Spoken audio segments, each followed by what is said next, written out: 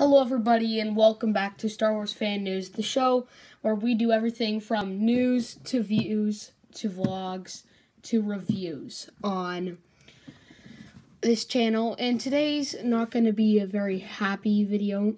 I'm expressing my disappointment on the 3.75-inch figure line this year for Star Wars The Rise of Skywalker. As you guys may know, I am a huge fan of 3.75-inch figures. I have a whole bunch right sitting back there that I've been setting up and trying to do displays with.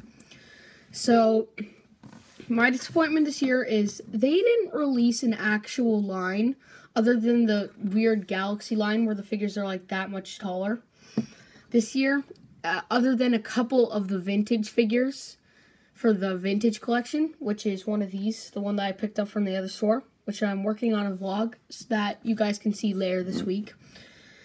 But they didn't really do a line like this year. That may have been because we're in the lowest revenue for Star Wars 3.75-inch figures ever.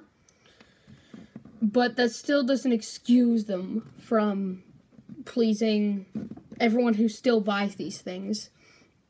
I guess they were trying to mix it up with the new line, but they should have still stuck with their old stuff because they're making less money right now.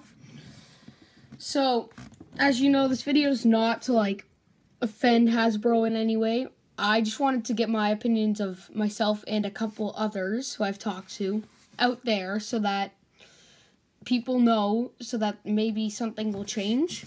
I don't know, but I just wanted to let you guys know, and I'll be uploading 2 other videos later this week.